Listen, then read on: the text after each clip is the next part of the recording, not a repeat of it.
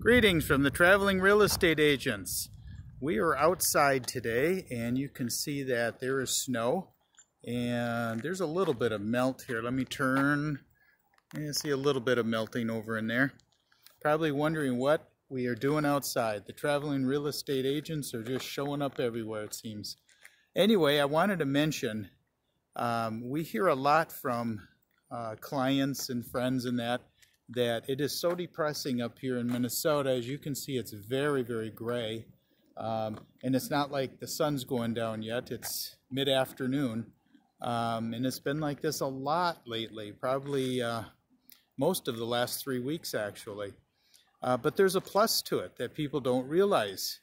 If it's cloudy, it holds in the heat. It keeps it warmer. And for those that are down south are thinking, well, how much warmer can it be? Well, I can tell you it's about 28 degrees right now. Our normal high would be in the low 20s, and our lows should be in the single digits at night, but we're not getting that cold, and it's because of the cloud cover. If you have clouds, it's warmer weather typically.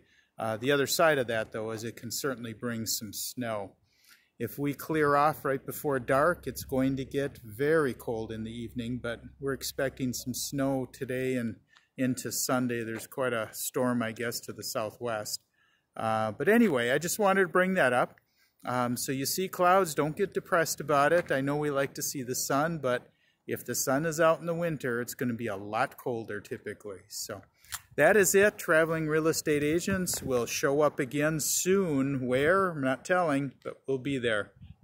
Thanks, and please give us a thumbs up down below.